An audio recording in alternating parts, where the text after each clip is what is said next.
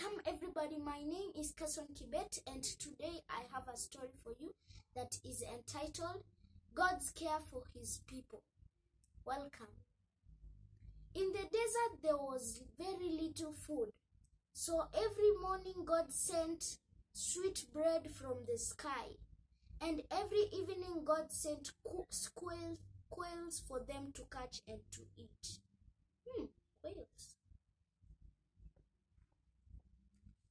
Although God took care of his people, but the Israelites did not trust him. One day there was no food, there was no water to drink. The people started to blame Moses. Give us something to drink. Why did you bring us out of Egypt to die in the desert with no water? So God showed Moses a large rock and said, "Hit the rock with your staff." Moses hit the rock. And water came out. Now the people could drink cool water. The end. Thank you so much, everybody. Bye.